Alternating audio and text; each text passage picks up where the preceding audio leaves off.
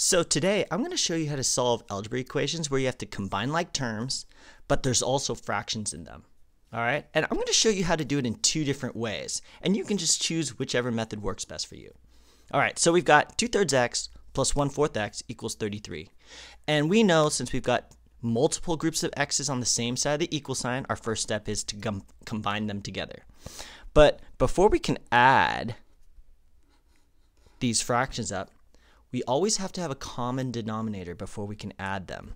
So my first step is to change the fractions so that they have a common denominator. Now I know for 3 and 4, the common denominator is going to be 12. That's the least common denominator. 3 times 4 is 12, so 2 times 4 gets me the top here, 8/12.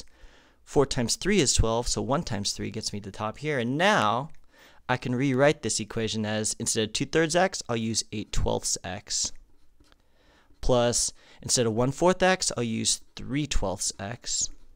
And then I'll drop down my equals 33. So all I've done here is rewritten the equation with the fractions in common denominator form. Because now I can actually combine my like terms. I got two groups of x's on the same side, so I'll add them together. 8/12 x plus 3/12 x is 11/12 x. All right?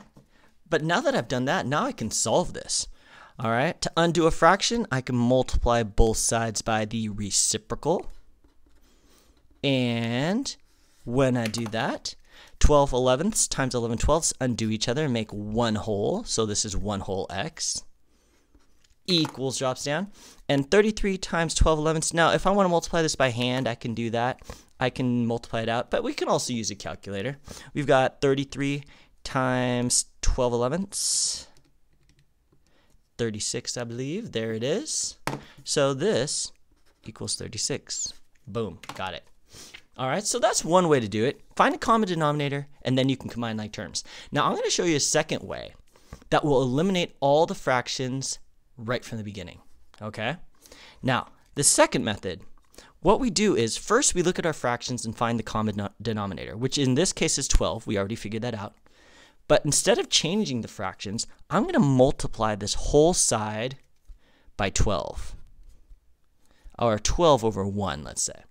That'll make it easier for us later. But what I do to one side of the equal sign, I have to do to the other side. Okay.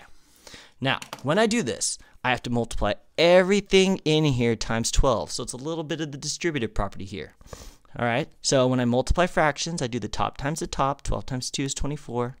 Bottom times the bottom. 1 times 3 is 3. And that's an x. Plus top times top. 12 times 1 is 12. Bottom times the bottom. 1 times 4 is 4. X equals, now on the other side, 33 times 12, that's 396. Now, at first you're thinking, why would I do this? This looks like a mess. But it turns out all of these fractions are just going to become whole numbers. Because think about it. 24 divided by 3, that's just 8. So this is 8x. Plus 12 divided by 4, that's just 3. So this is 3x. Equals 396. You see, by multiplying this whole thing by the common denominator, it will always multiply those fractions into fractions that make whole numbers. All right? And now, this equation is much easier to solve because we don't have to deal with adding any fractions. All right? 8x plus 3x is 11x. So I combine my like terms. And now I just divide both sides by 11 and I've got my answer. X equals, and this is 36. All right, so two different ways to solve the same problem. It just depends on when do you want to eliminate the fractions. Do you want to eliminate the fraction at the very beginning, or do you want to wait till the end to undo the fractions? All right, and I will tell you some algebra equations, it's easier to do this first method, and some of them are more complicated. It's easier to get rid of the fractions altogether. I would say for simple ones, do this method because usually, for simple problems, the common denominator is pretty easy. But if you've got a whole bunch of different fractions in the same problem and a very complicated common denominator, you might want to use this method just to get rid of all those fractions right from the beginning. All right, so I hope this video helped you. If it did, please hit that like button. Also subscribe because it really helps us out. But with that being said, good luck on your math, and I will see you next time.